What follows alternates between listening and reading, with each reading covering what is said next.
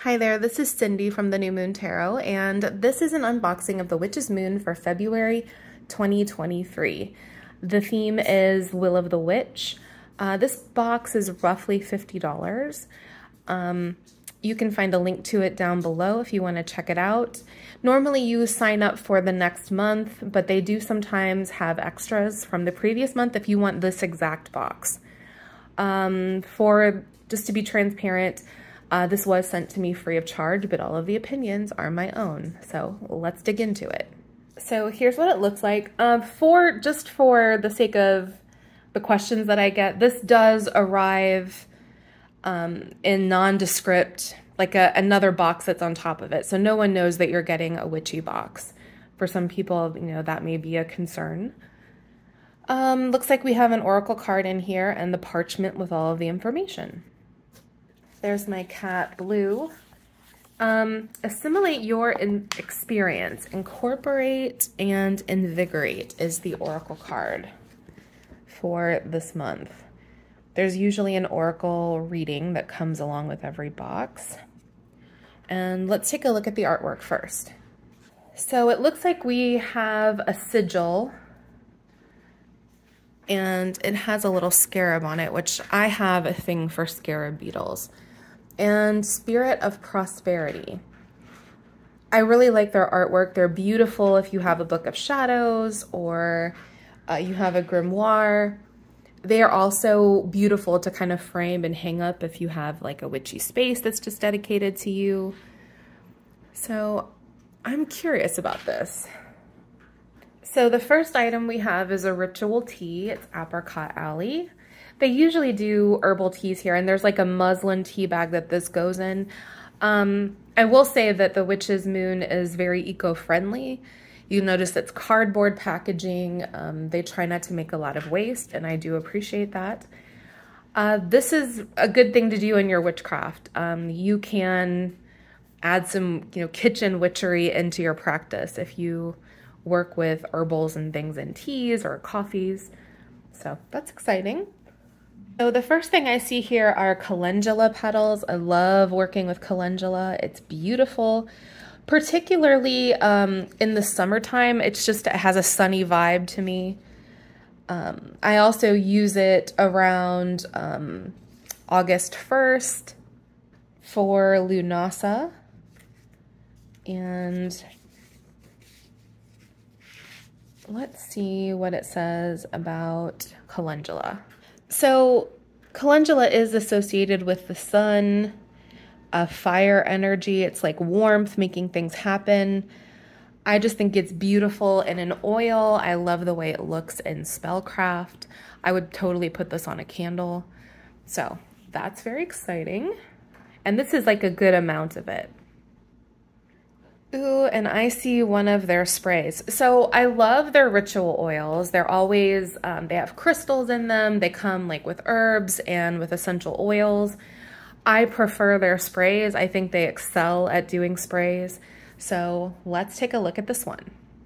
So here we have a road opener ritual spray, which I'm super excited about. Road openers are one of my favorite magical workings. They come from the hoodoo tradition. Basically, this is about attraction. This is about opening roads to success. It's usually like prosperity, success that you're opening roads to, inviting wealth to come your way, career opportunities to come your way. I expect this box to sell out just simply because it's so popular. And it smells amazing. It's orange, peppermint, lavender, and lemongrass. It smells like a spa to me. So very beautiful. I will probably be purchasing another one of these from their Witch's Moon Market, simply because road openers are one of my most important spells, basically. I do them a lot. Next we have a little box to open up. Okay, let's see what's inside it. So this is a career success spell coin pendant. I don't tend to use their pendants as jewelry. I use them on my altars. So this would be the perfect setup if you wanted a success altar or a money altar in your house. I would definitely add that pendant to it, especially if you're trying to get a new job or you're trying to move up like the corporate ladder at their current job that you do have. So that's kind of cute. And we have Spirit Swelling Ritual Salt. So these are perfect for taking a bath. I do a lot of magical baths or magical showers in my case. To kind of do a cleansing, I do them on the full moon, sometimes on the new moon. This has lemon balm and blue cornflower herb, bergamot, and white tea and lemon. So this is like a new experiences, cleansing. It also says there's radiance magical oil in it. Gets rid of stagnation. I think that ritual bathing is important just as a spiritual practice, just to get rid of negative energy. I happen to do like spiritual baths with like the full moon and the new moon, usually the full moon. So that is beautiful. If you don't have like a bathtub, you can get a little sachet, fill it up with this, and then as you're bathing, kind of, you know, run that through the water and you still get the same effect. I'm thinking that's probably the candle. You always get a candle in the Witch's Moon box. Okay, it's called an intention casting candle.